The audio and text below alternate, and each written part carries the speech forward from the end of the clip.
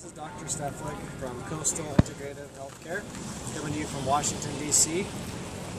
We just spent a couple hours in the Smithsonian Museum over there, and they had a really cool exhibit on human evolution, and I saw a bunch of different spines in there, which I found very interesting.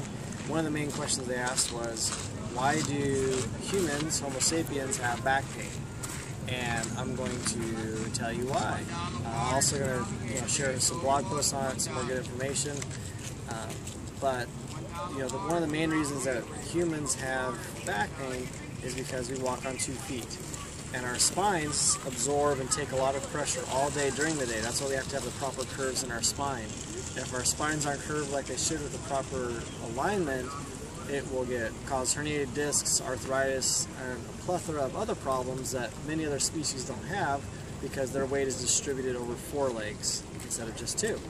So that's why it's super important that your spine is lined up, and that's what we do to make sure it's like that. So hopefully we'll enjoy the rest of a beautiful day here in Washington, D.C. and a good football game tomorrow.